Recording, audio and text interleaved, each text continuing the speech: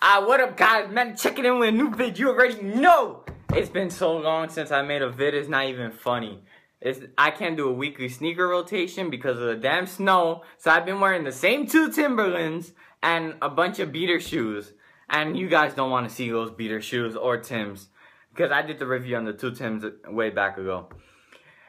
I haven't copped anything because there's nothing good, and these freaking Jordans are basically 200, 190, same thing. So I've been slacking. I don't think I'll be copying stuff for a while, so I had to go into the vault and think of new video ideas.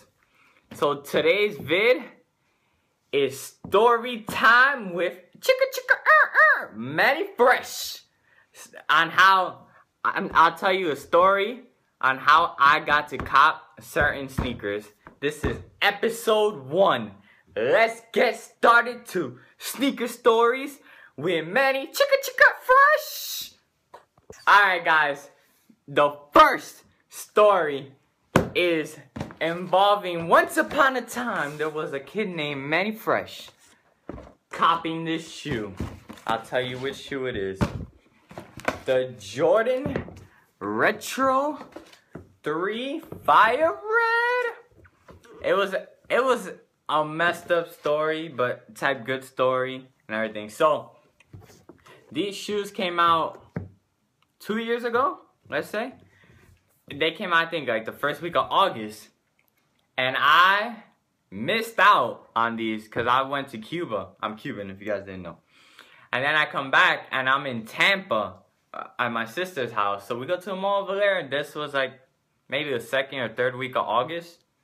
I guess there wasn't that much hype, but technically there was. So I'm walking through the mall with my cousin, my brother. And then we walk, my cousin, my brother, and I think there was someone else. I don't remember. What else? And my cousin, she wants to go to Forever 21. Alright, we'll go support her in Forever 21, what else?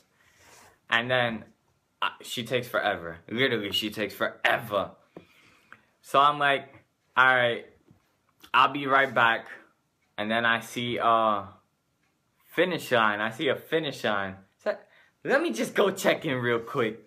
I'm type bored. My brother stayed in Forever 21. Keyword, key thing in that.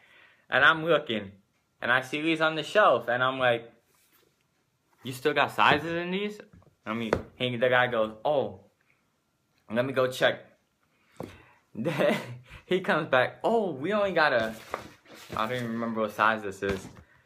10.5. I said, I'm right, I'm cool. I'm a 10.5, 11, so let me try it on. They fit good. He goes, well, you're lucky these fit good because these are the last ones. But like, alright, let me cop them. Man, first, let me cop them. So I cop them and everything, and I leave. Damn, my voice cracked. And I leave. The original plan of me leaving Forever 21 was to go get something to drink. So I go buy a drink in like the pretzel store or whatever it's called. And I'm getting phone calls like from my cousin. Where are you? Chris went to, my brother Chris. He went to Finish Line. He went and he's about to buy a pair of sneakers. And he goes, damn, I already brought a pair of sneakers though. And when he comes and looks at me, he sees me with the 3s box. He got pissed because he said he wanted these more than I did. So he got mad. And he missed out on these. So moral of the story is, you gotta be an opportunist.